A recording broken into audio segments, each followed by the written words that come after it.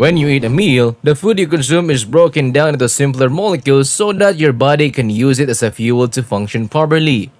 The pancreas, an organ in your abdomen, produces insulin, a hormone that helps your cell absorb the glucose present in your bloodstream after a meal.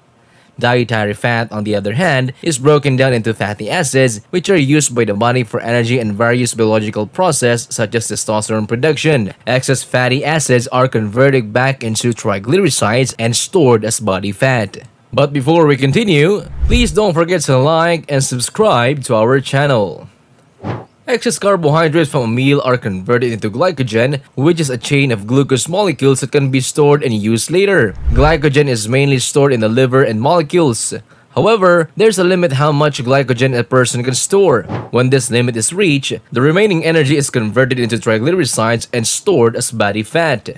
If you were stopped eating for 3 days, your body would undergo certain changes. After about 6 to 10 hours of fasting, the remaining glucose in your bloodstream would be used for fuel since there are no nutrients coming in. Your body would start using its glycogen reserves for energy, and the pancreas would release glucagon, a hormone that signals the body to release glycogen and fatty acids.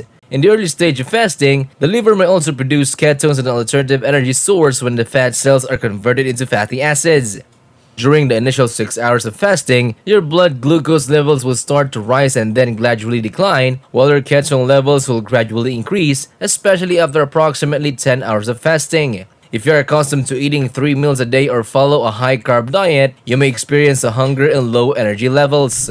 This hunger is not solely due to lack of calories, but it also influenced by your body's circadian rhythm and the hormone ghrelin, which stimulates your appetite when released. Ghrelin levels will spike around the usual meal times, causing hunger. However, these hunger pangs will subside after 2 hours, and your body will adapt to the new meal frequency over time. After fasting for at least 10 hours, your body will increase the production of human growth hormone HGH, which is produced by the pituitary gland. HGH plays a significant role in fasting as it is associated with muscle repair, exercise performance, immune function, and recovery from injuries. However, it is important to note that fasting alone is unlikely to lead to muscle growth without sufficient nutrients. During fasting, human growth hormone HGH is believed to play a role in preserving muscle mass by stimulating metabolic processes like protein synthesis and muscle tissue repair. Research suggests that the longer you fast, the more HGH your body produces.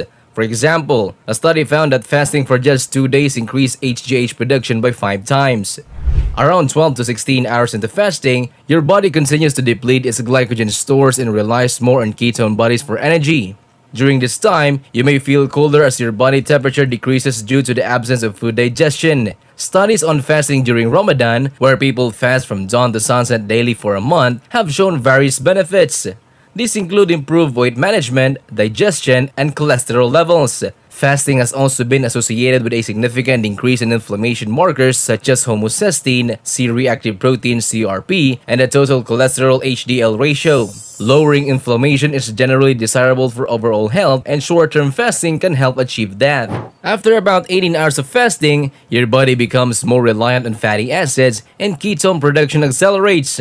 Inflammation decreases significantly during this time. There is a substantial increase in HGH and brain-derived neurotrophic factor BDNF. Both HGH and BDNF promote growth of new neurons and synapses in the brain, enhancing communication and improving learning and memory capacity. Additionally, BDNF helps existing brain neurons survive for longer.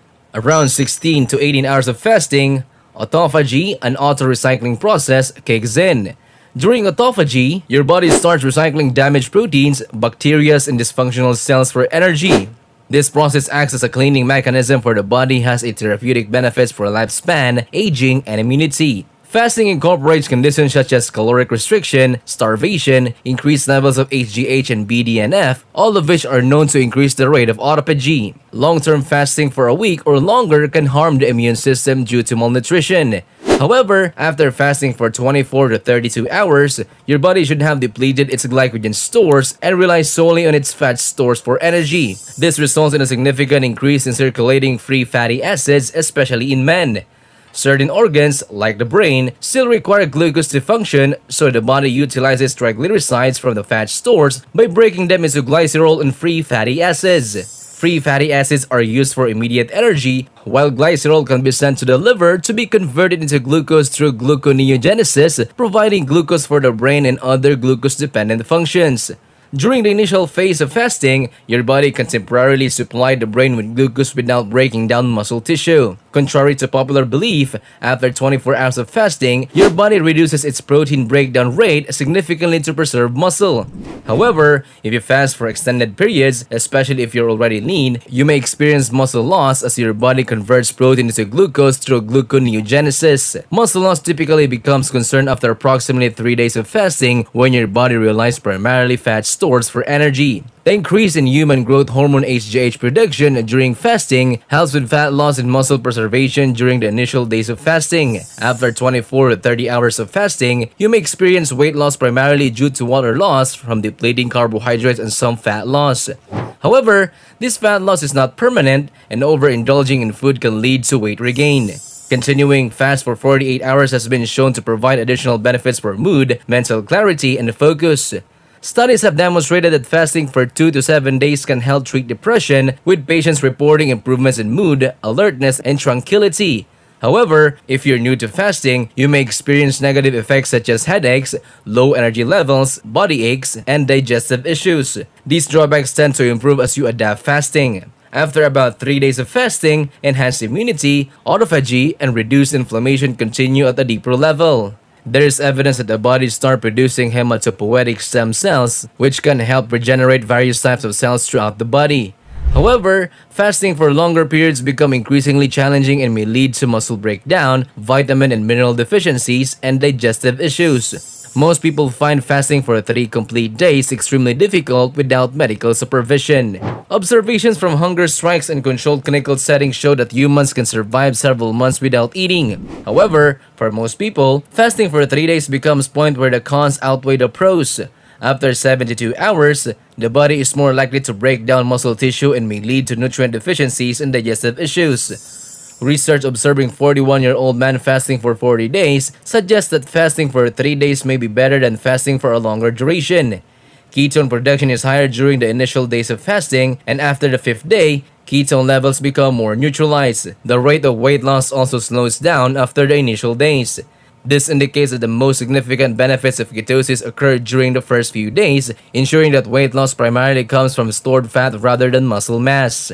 By the 3rd day of fasting, indicators such as decreased glutamine concentration in skeletal muscles by 34% and negative potassium and nitrogen balances suggest that the body may resort to breaking down muscle tissue for fuel. Glutamine is essential for maintaining and fueling lean muscle mass, and when its levels drop, muscle breakdown increases relative to muscle protein synthesis. Potassium deficiency can lead to muscle weakness and cramping, while nitrogen imbalances indicates protein loss and muscle breakdown.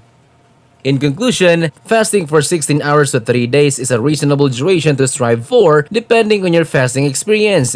The exact duration can vary based on individual factors and prior fasting experience. Fasting for 3 days can be an ideal sweet spot that provides advantages while outweighing the drawbacks. In this duration, the body can experience cleansing, fat loss, and improvements in body composition and overall health. Scientific research has shown a growing interest in fasting for extended periods, particularly regarding disease reversal, cancer risk, and neurological disorders in humans. However, based on scientific evidence, it's clear that fasting goes beyond weight management and body composition improvements. It also plays a role in maintaining a healthy brain and can significantly decrease inflammation markers associated with various diseases throughout the body. Fasting has shown promising results in terms of potential therapeutic benefits, but it is crucial to approach fasting with caution and seek medical advice, especially when considering extended fasting periods or if you have any underlying health conditions. Each individual's response to fasting can vary, and it's essential to prioritize overall well-being and listen to your body's signals during the fasting process. And that's it. Thank you for watching this video. Also, don't forget to like and subscribe to our channel.